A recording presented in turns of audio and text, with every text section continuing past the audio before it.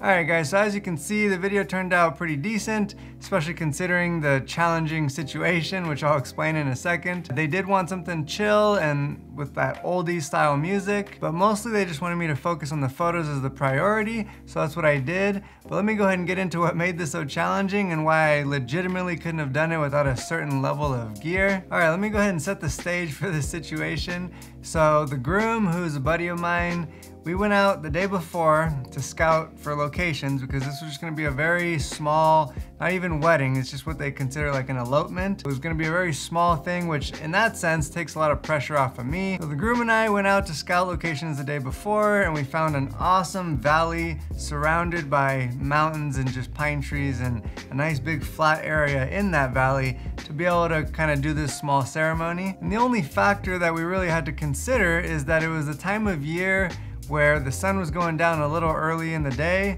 and we're in a low valley surrounded by mountains. So with that, you're gonna have the sun, before it even sets, it's gonna get behind those mountains, and then we're not gonna be able to have any nice golden light in there because then it just becomes all shadow. Fast forward to the next day of the ceremony, groom and I get there at least probably 3.5 hours before the sun was gonna be behind those mountains, and we're thinking, you know, bride's gonna be there about an hour later because that was the plan. That would give us at least roughly 2.5 hours, which is still cutting it a little tight, but whatever, it's plenty of time. So the groom and I are just kind of hanging out, time's going by, and before you know it, we're down to 2 hours, still not there, hour and a half, still not there. I'm like, man, this is all gonna be shadowy, the golden light's gonna be gone, you know, this is just not good. But it's all good, I'm keeping my composure because it's not on me at that point, you know, I'm just there trying to do the best I can. But I know that in photo and video, light means everything and it can just really change the mood and how kind of cinematic and epic or whatever, how cool a video can turn out and photos can turn out when you have that nice golden light. But they end up getting there about an hour before the sun is gonna be behind those mountains, and we end up starting this ceremony probably about 45 minutes before the sun's gonna be behind those mountains. So that gives us 45 minutes to do this little ceremony, have a time afterwards to focus on photos because that was the priority, and then also get a little bit of time at that point to try and focus a little bit on some video to kind of take the video from the ceremony and combine it with a little bit of B-roll afterwards to kind of put together some sort of a video for them. So you can imagine why at that point in time I would need every advantage possible to try and pull anything off. So if you're wondering how I did it, imagine me, I got my full frame camera with a 24-105 on there, and simultaneously in my left hand I had this gimbal, which is the DJI RS3, and I had the a6700 on here, which I'm recording on right now. I had that on here with a full frame lens. It was the 24 G Master. So I had that on here taking video for 45 minutes straight. Well, actually that's not true. As the bride is walking down towards the groom, I'm focused on photography, but as well trying to get some good video shots.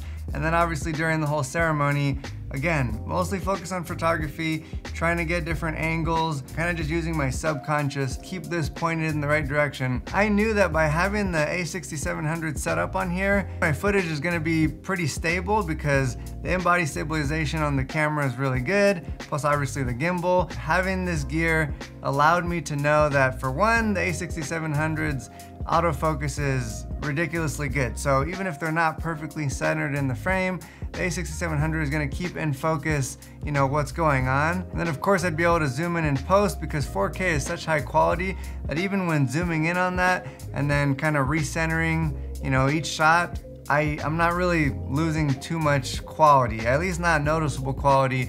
You know, you can deliver that and people are gonna just still be blown away by how crisp and good it looked. And so even though for certain aspects of photography or videography, you're not necessarily gonna need the latest and greatest, I can definitely say that I wouldn't have been able to do something like this if I didn't have a camera like the a6700 that has amazing autofocus and the capability of shooting in high frame rates in 4K. And then luckily, since it wasn't a huge wedding, I was able to get that whole ceremony photographed with the family and with the dog and just the couple and all that. I honestly probably had less than 10 minutes, maybe even like 5 minutes to get a few B-roll shots at the end. And you can even see in the very last couple shots of the video, they were kind of in the shadow at that point. It was no longer that nice golden light. Because we were so crunched on time, that's why in the edit I kind of had to make each shot slightly longer, just because typically I would have so many more angles and compositions. I like to go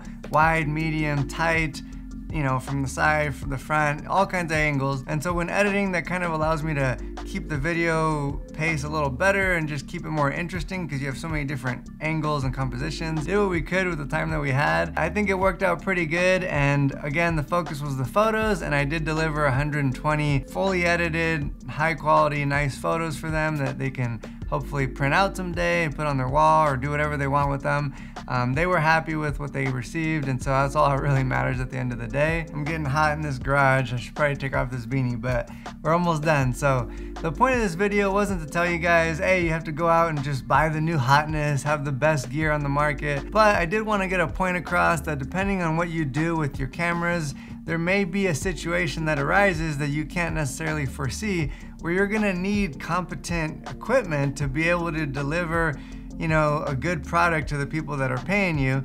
And that sometimes is gonna be in a situation that isn't necessarily the most ideal, obviously. Just keep that in mind, and depending on what you do, just make sure that you have gear that can, I guess, step up when you have a situation that you may fear, right? Because like, I shouldn't say fear, but having 45 minutes to do all that, ceremony, photo shoot afterwards, and then some kind of B-roll to wrap it up, that wasn't ideal, but the gear got it done. So I'm just recommending getting the best that you can get for what you can afford, because you never know what the situation's gonna be, and having the right tools. And also that's another thing, is don't just go spending your money on whatever. Make sure you do your research and have the right tools, because I did all my research, every single piece of equipment that I have, I've done my research. And that's part of why I like making these videos, because it allows me to take the research I've done, apply my own research and experience with said products, and then deliver my experience to you guys. And so with all that being said, I hope you appreciate it. I definitely appreciate you guys watching till the end. And if you like this, definitely hit the like button, or if you got anything out of it, because it only takes about 1 second to hit that like button, but it really makes a big difference for my channel. And if you like this kind of content, anything that has to do with lens reviews, camera gear, camera backpacks, anything like that, definitely subscribe. I've got a good amount of videos on my channel already, and I'll be putting out a lot more in the future. So I just want to thank you one more time for watching, and I'll catch you guys in the next video.